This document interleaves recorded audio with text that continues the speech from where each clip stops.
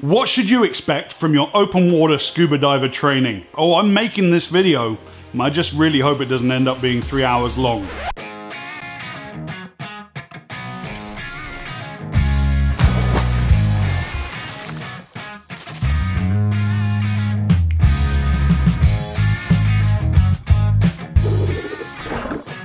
Ladies and gentlemen, what's going on and welcome to Divers Ready. My name's James. It is so great to see all of your smiling faces. Welcome to the channel. If you're new here, please make your next dive on our subscribe button and click that little bell icon, because I use my expertise as a technical diving instructor to make videos with one simple goal in mind, and that's to help make you a better scuba diver. And here we are, guys, at the end of this series. We've counted down all the recreational ranks in the core progression of scuba diving, from Master Scuba Diver, 2 weeks ago, Rescue Diver, last week, Advanced Open Water, and now we're at entry-level courses, commonly referred to as Open Water Diver. And as I said in the intro, I could easily make this video 3 hours long talking about the Open Water Diver course. Don't worry, I'm not going to. We're going to keep a cap on it and just focus on the structure of the course, what to look for in the course, and then at the end of this video, I'll give you 5 tips for how you can prepare yourself before starting your Open Water Diver course. Now, in the description of every video on this channel, I clearly put a kind of a disclaimer, I suppose, that says always seek training, right? I'm not trying to teach people how to dive through the internet. That is not a thing. Always get training from a recognized training agency and an authorized instructor. All my videos are designed with that in mind. I'm talking mostly to people who are already certified divers. But it's become apparent to me through comments and through emails that I receive that there's a lot of people out there who have not done a scuba diving course and yet are watching my content, uncertified divers. They're doing their research ahead of doing their open water diver training. Welcome to the channel. That is an incredibly smart thing to do. Congratulations on being a smart person. What's that like? Let me know in the comments below. All jokes aside, guys, this video is the first video I'm ever talking to uncertified divers to give you advice on what to do if you're approaching your open water diver certification. As with all the videos in this series, we're going to keep this as training agency agnostic as possible, because basically all the standards are the same, all the courses are the same. In fact, all the major training agencies out there agree on what the standards should be in their own little council that they made up for themselves. So it doesn't really matter which training agency you go with. You've heard me say it before on the channel. Find the right instructor. Because your open water course is your introduction to the sport, it is your entry level, it's your first time interacting with a dive professional, your instructor, it's a massive topic, and I will make other videos on the open water diver topic about how to get the most for your money and how to avoid having your open water course becoming a crushing disappointment, stamping on all your dreams and ruining the sport of scuba diving for you forever. But for today, let's stick with the same sort of structure that I've been doing throughout this series of videos and look at the structure of the course, and then later, as I said, how you can prepare for the course. As has become habit with this series of videos, let's have a look at the chart of prerequisites from some of the common global training agencies as to what you need to be able to start your open water diver training. Pretty much the same across the board. Minimum age is 10 with parental consent. That gets you your junior open water. At age 15, you can upgrade to full open water. And there is a slight difference in the maximum depth between doing a junior open water and a full open water. I think it's 12 meters for most agencies with your junior open water, and then that gets upgraded to 18 meters, 60 feet when you get your full open water upon turning 15. You need to be able to pass a basic watermanship test of a swim and a float. The swim is usually around 200 meters. It's not timed. You don't have to be Michael Phelps. You just have to be able to swim 200 meters non-stop. And you need to be able to show that you can float for 10 minutes. That's a float, not a tread. You can just lie back and take it easy. 10 minutes, don't touch the side of the pool. You also need to be able to answer no to a variety of questions about medical conditions. It's a really good idea to get the medical form for the agency you're training with ahead of time, because if you do have any yes answers on the medical questionnaire, it doesn't necessarily proclivate you from participating in scuba training, but what your instructor will ask you to do is go to a doctor, go to your primary care physician, and have them sign off to say that they find no reason that you shouldn't be able to participate in scuba diving. So it's really disappointing if you show up on the first day of class, you haven't looked at the medical form, and you hand it in and they say, oh sorry, you got to go get checked out by a doctor, when you're all like ready to go diving. It's kind of sucks. Okay, so you're 10 years old, you're relatively healthy, you can swim, you can float, you're ready to learn how to scuba dive. How does that work then? Well, your Open Water Diver course across all agencies has pretty much the same components as any other level of scuba diver training going all the way up to instructor. There's going to be a period of self-study, which is normally done either online or with a book, with a manual. There's going to be some open water training dives, and between the two, you're going to have some theory classes that are led by the instructor. The Open Water Diver class is slightly different in that there's an additional training session called Confined Water.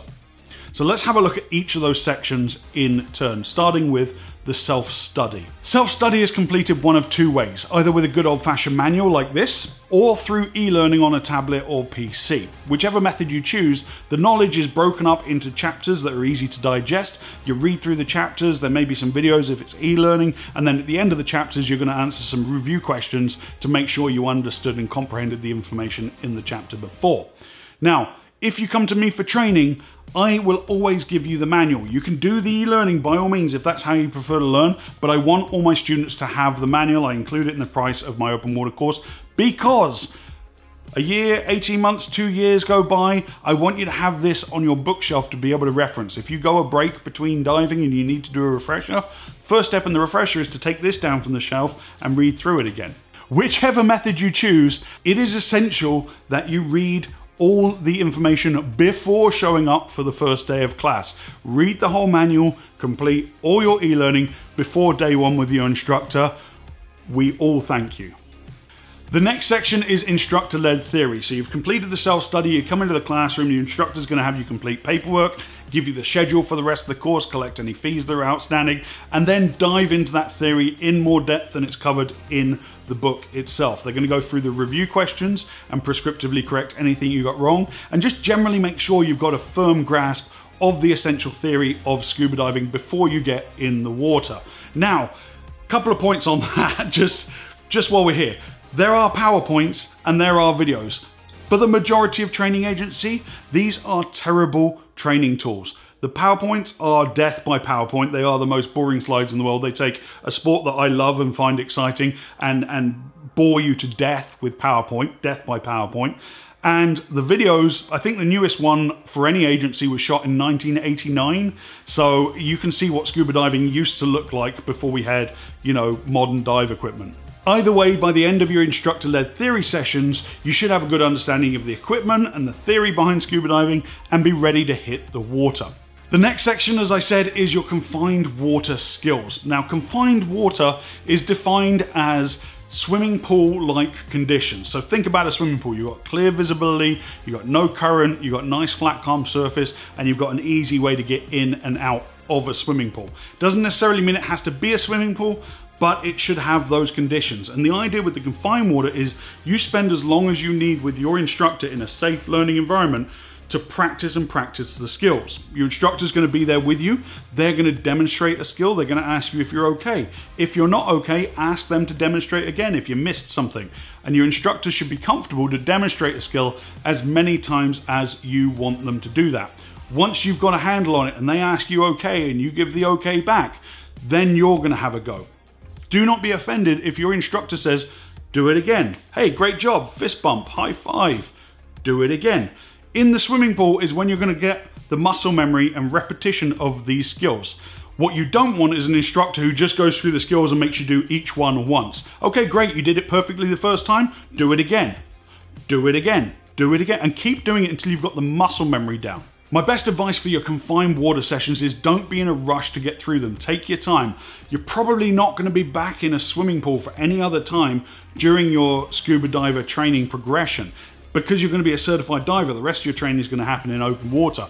So take your time, enjoy the proving ground. Don't be in a rush to get out of the pool and go and see cool stuff. Plenty of time for that after you've certified. Before you get certified, you need to refine the skills, and the best place to do that is in a confined training environment. The fourth and final part of a good entry-level scuba diving course is your open water dives, often referred to as checkout dives. This is where you take all the skills you practiced in confined water, to the open ocean, to the quarry, to the lake, and face the elements and show your instructor, check out with your instructor, prove to them that you can do the skills required to be a safe, careful scuba diver. Now, during your open water dives, your instructor's not going to be demonstrating skills to you. They're going to assign what skill they'd like you to perform, and then it's over to you. You need to draw on what you learned in the confined water sessions and bring that and show that you can do these skills in the open water.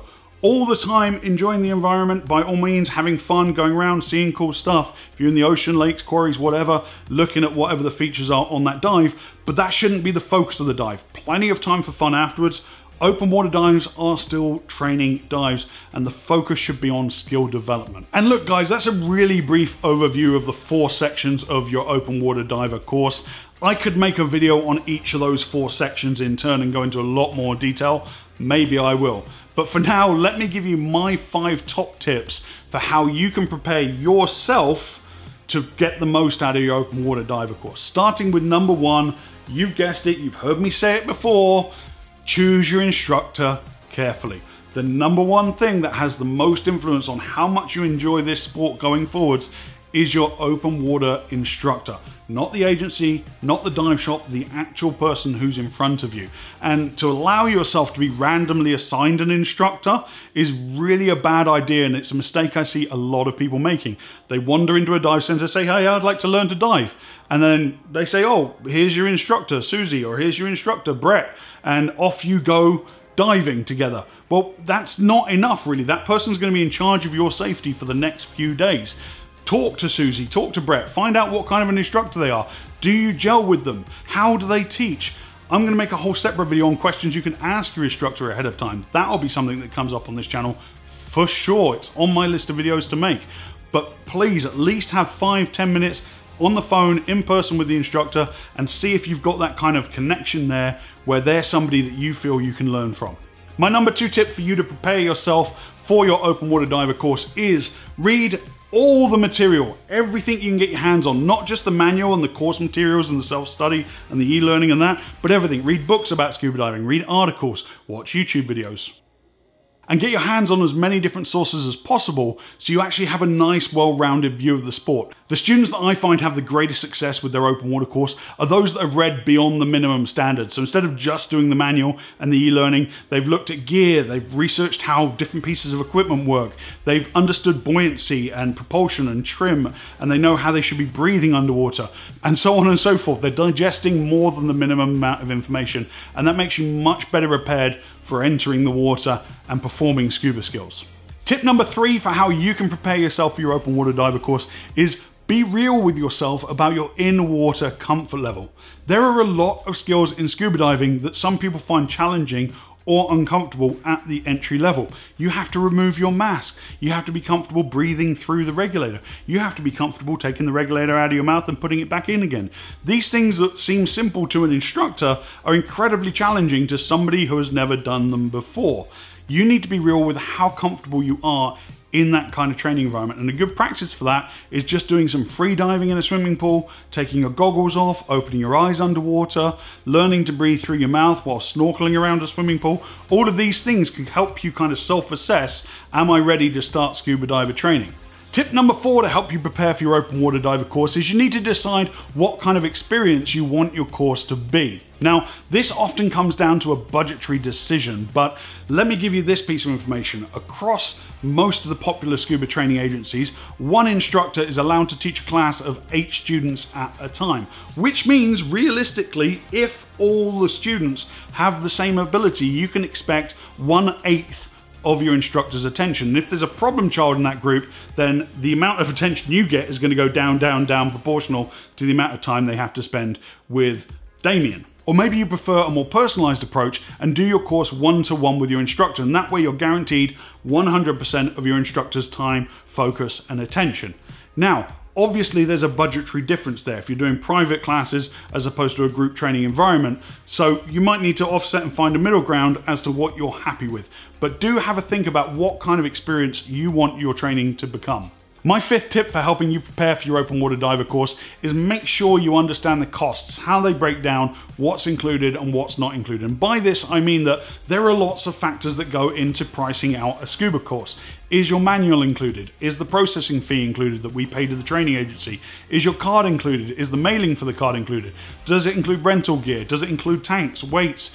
Are these going to be boat dives? What about my instructor's time? Gratuities, are they included or not? All these kind of things can make a huge difference to the amount your course actually costs. Now, some dive centers seem to be in what I call a race to the bottom, so they can advertise the lowest possible price for scuba diver training, which is kind of like buying a parachute from a bargain bin. It's not a great idea. But what they do is they say, oh, your scuba course will cost you this much, and then you need to pay for this, this, and this separately. Well, then your course isn't this much, is it? So make sure you ask those people, okay, are there any hidden costs? Is there anything additional I need to pay? So that you're not left with a bitter taste in your mouth at the end of your course. This has really been an interesting video for me to make because, as I said, it's the first one we're making on this channel that's aimed at people who aren't already certified divers. So I'm trying to put myself in that place of what do I wish I'd known before my open water diver course, or what are some of the questions I get from people who are looking to me as their potential instructor now, and trying to package that all together. So this will not be the last video we make on the topic. We will look at the open water course from a bunch of different directions for sure in the coming weeks. But it's just been an absolute blast, and thank you so much for joining me. Ladies and gentlemen, don't forget to hit that subscribe button if you haven't done so already. I'll put some of our back catalogue over here, you know how it works by now. And just below, drop us a comment. Let us know, have you done your open water course already? Did you enjoy it? Did you get the most out of it? Or what do you wish you'd known before you did your open water course? Or if you're looking to do your open water course, what's holding you back? Until next time, ladies and gentlemen, my name's James. This was your Divers Ready video for this week. Dive safe, dive often.